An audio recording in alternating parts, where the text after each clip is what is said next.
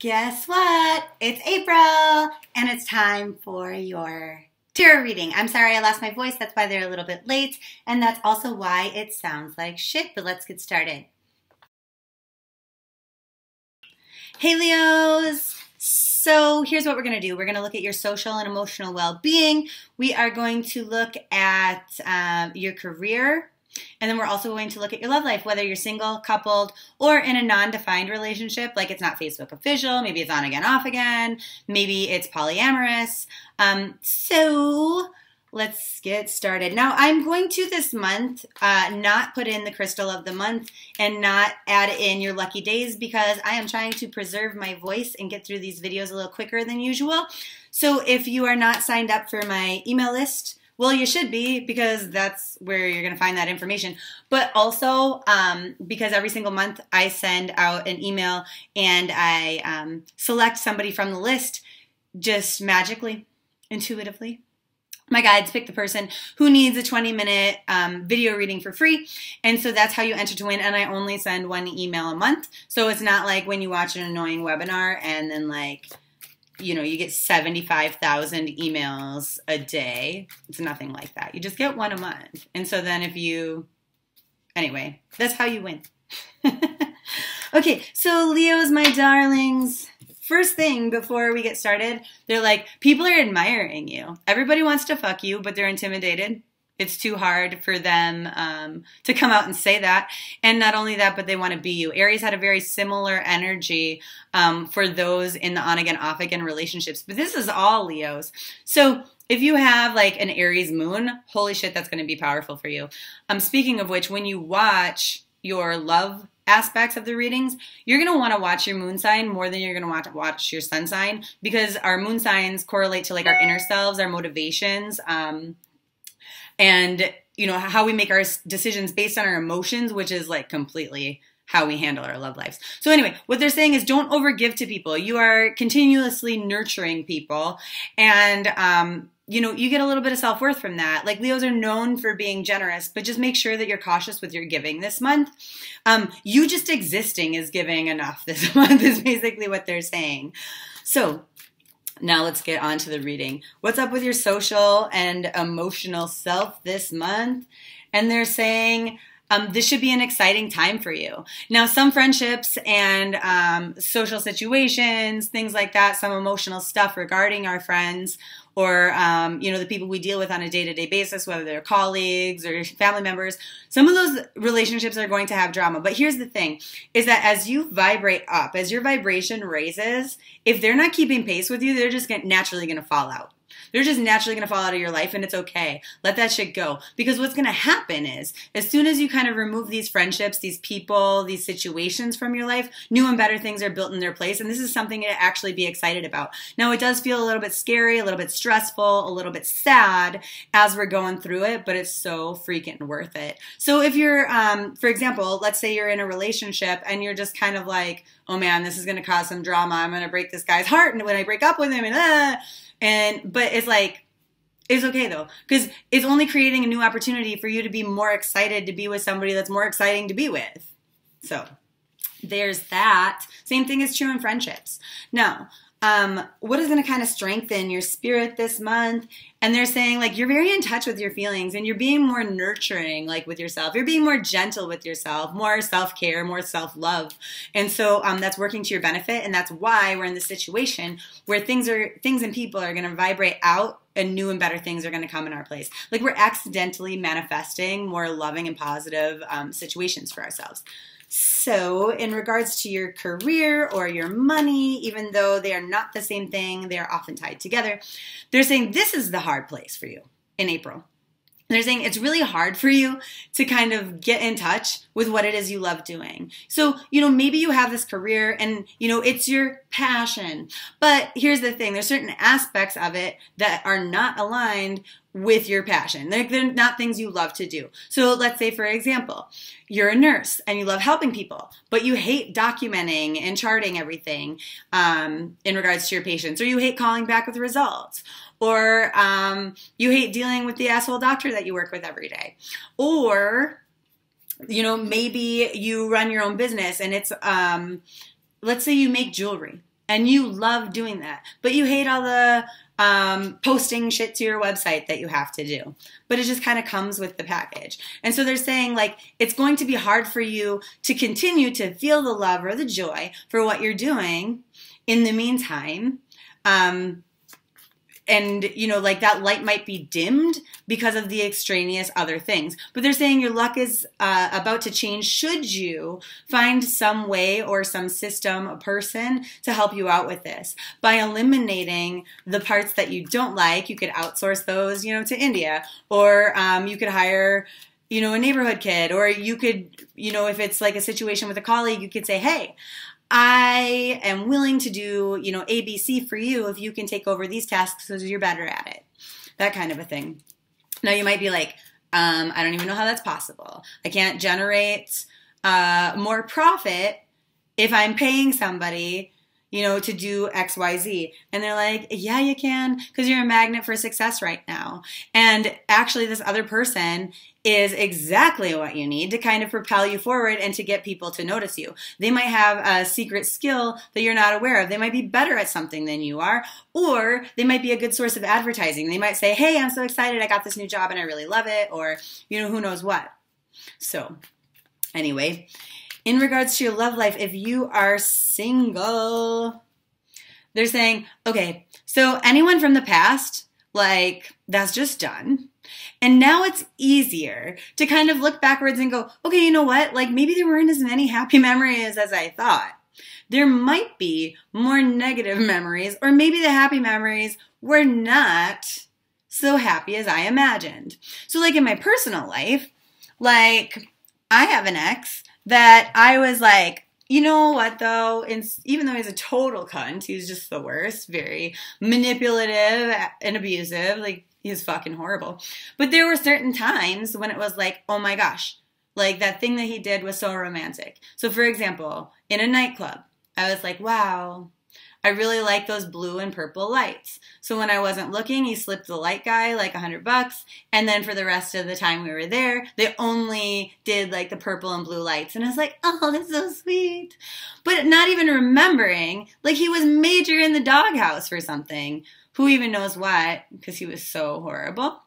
But like, it's not really that sweet, because had he not been in trouble, he wouldn't have done something sweet like that. And also, that was more about his own ego, like, hey, look how awesome I am to throw money around, right? It's very douchey. So anyway, that's what I'm saying, is these are the kind of realizations that you have, okay? So what they're saying is, it's been challenging to kind of come to these realizations, and the relationships that you've been through, whether your ex was amazing or whether they were a villain, like they could have been amazing, but it just, you weren't, you know, into it or whatever. But they're saying like, you know, all of that stuff now, it's in the past. And you've kind of gone through this period of time where you can kind of rest now. And so now you're kind of like, oh man, it's going to be a challenge to get back out there. Like, I don't know if this is something I really want to do again. Is this something I really want to put my energy into? It might be more work than it's worth. Oh my gosh. But what they're saying is, you know, the universe, God, spirit, the angels, whatever, your higher self is very aware of what's going on, and they very much helped you. They've been looking over you to get to this point. And so to think that they would abandon you now and not help you through this next challenge is silly. There is a plan in place, working behind the scenes. You might not be able to see it or feel it, but love is coming for you. It really is. So you just have to be open to your intuition. They're saying like, it does require you to 100,000,000% completely let go. So if you are in an on and off again relationship, but you're watching this part waiting for your turn, this shit don't apply to you. This is only for people who are 100% moving on, and not out of like rebound, because like I have to forget about you. No, because I fucking forgot about you. Because I am done. I am over it. Okay? This is who I'm talking to right here. So They're saying this is what puts you in this state of the Empress energy, where you might be slightly inapproachable, unfortunately, so you might have to start conversations if you notice that people are looking at you. But you are very much radiating this super desirable vibe. Everybody wants to be around you. Everybody wants to be you. And that's the power for you this month in regards to your love life. Now, if you're single, but you're maybe still holding on to some stuff, what's the situation for you? And they're like, well, you should still be optimistic. You don't necessarily know what's going to come next. And, you know, it might be good, it might not be, but you should be hopeful that it's going to be awesome. They're saying, you know, you can also have what you want. It just might take a tiny bit longer, or more than that, though. It's not even about the speed. It's a little bit more like what you think you want isn't 100% what you actually need yet, but you'll learn that, okay? Now, for those of you who are coupled Leos, okay, so they're like, we're getting to this place of like smooth calmness, the emotional chaos is over between you and your partner. And so for some of you, this is a breakup. For some of you, this is the realization that I am with the wrong person. Okay, and so I just don't want to fight anymore, so bye, Felicia. But for others of you, this is more about we have finally figured out a communication style that works for us. Finally. Finally. And thank God. And I'm getting chills because like some of you, it's like, oh my God, I've been waiting 23. That's a very precise number for somebody. I've been waiting 23 years to learn how to not argue with you, but still get my point across. And you did it. Yay. Okay. So for those of you in non-defined relationships, they're saying spending time with others is awesome. You don't want to be on your own. They're saying like the more time that you spend alone this month, the less confident you're going to feel. For whatever reason, it seems like being around other people is going to boost your confidence. And that usually kind of sounds unhealthy, right? Like codependency and shit like that. But actually what they're saying is this is going to create new opportunities for you. So some of you might actually be moving in with somebody, which doesn't sound very logical if you're in a non-defined relationship, if it's not Facebook official, you know, or if it's on again, off again, or if it only really makes sense in a polyamorous kind of situation. But it doesn't necessarily mean that, you know, you're moving in with this person. You could just be moving in with a bestie, getting a roommate. You could just be moving to a different house. But there's definitely, for some people, this is going to be like moving to a different job. But there's all of this like change in regards to day-to-day life and stability that's happening here that will bring awesome opportunities for you in your love life, but that's going to play out different for everybody, so a personal reading would be more succinct and precise. So anyway, what they're saying is, you know, we might not be, okay, this is kind of annoying. So basically they're saying, remember how I was like, hey, it's really important that you spend your time around other people because this is going to create opportunities for you. What they're saying is like, you don't need to be the aggressor though. You don't need to be the pursuer. You don't need to send out text messages or Facebook messages and be like, hey, who wants to hang out? You just need to be you and wait for the people to show up to you. So you really want to be in this yes mode, even if it's not things that you'd usually do. So like if somebody's like, hey, do you want to see my friend's band? I'd be like, no. That sounds horrible. Like, it's probably not music I like. Then we're probably going to have to hang out with your friend, and I don't know that I like them. You know, that kind of stuff. But in this situation, you want to be like, yeah. You want to be like, yes, yes, yes, to any opportunities that come your way. They're saying this is going to create this kind of situation for you where there's a lot of growth to be had, a lot of comfort, a lot of fun, a lot of joy. And it's actually not going to really cost you anything except for your time. So this is a good thing for you. They say this is a change that might seem scary. Like, for example, if somebody said, we have here in Minneapolis, I forget what it's called. It's like this, I don't know if it's like a BDSM like nightclub or if it's just like super goth, but it seems kind of scary for me, for my personality. Like there's people who like hang from their skin there. And then there's this like, there's actually like this midget who lays on the floor and then wants girls with high heels, like stilettos, to stomp on him, I guess, or dwarf. is the more appropriate term, I believe. Anyway, these are the things I've heard about the place. Not my style. Not bagging on anyone that is their style. But, you know, naturally, as a Leo, if somebody's like, hey, you want to go to this? I'd be like, no thanks. Let's go dance bachata. But it's important that I try something different. Even though it might be scary, it could create this new opportunity for me, because maybe I go there and I am like, oh, I never knew how sexy this was. Or maybe I go there and I bond with somebody who feels exactly as awkward as I do there, or is uncomfortable. Or maybe I find out that I'm, you know, maybe I find out that it's like totally safe and fun to try new things, and that was an adventure, and I love adventure because I'm a Leo.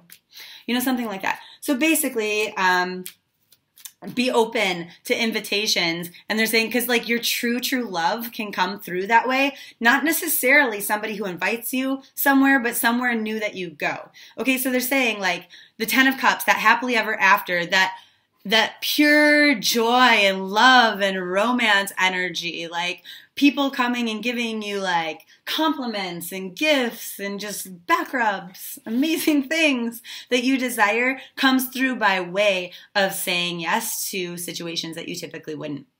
Okay?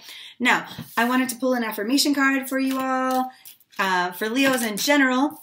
And they're saying, my happy thoughts help create my happy body, which is totally true, because our mind-body-spirit connection is more real than a lot of people understand. And the research is starting to support that slowly but surely. So irritable bowel syndrome, for example, comes from untreated stress, anxiety, depression, like overwhelm. Same thing with fibromyalgia. Now, I'm not saying these situations, these ailments aren't real. They absolutely feel real. But what it is it's your body telling your brain, like, hey, pay attention to what's going on in here. You know, like, I am going to debilitate you to force you to get a fucking grip over your stress level, to treat your anxiety and your depression. Like, I will bring you to the depths of hell until you fucking fix it. That's what your brain is doing. It's like a defense mechanism. It's like a response in order to try to trick you into taking the rest and finding the peace that you actually need. And so with your affirmation, my happy thoughts help create my healthy body, this is 100% true. The more joy you feel, the more awake you feel, the less cramped up your muscles are, the less tense you are. And so just something to keep in mind, that you might want to increase your joy if you're feeling like junk this month. So one thing you can do is you can raise your hands up. Like when people win, or when they're excited, or like, you know, when woo girls walk into the nightclub, they're like, yeah! And we all look at them like they're stupid, but we know that they're having fun and they're joyous. You can't just like throw your arms up in the air and feel depressed. You really honestly can't do that. So your psychology follows your physiology sometimes, and vice versa. So the more that you do that, that's why exercise and meditation and stuff work. So that's what I want you to do. Your happy thoughts help create your healthy body. And then your healthy body helps you to sustain the healthy thinking. So that is April. I love you. Thanks so much for watching this video and getting all the way to the end of it. I really appreciate your support.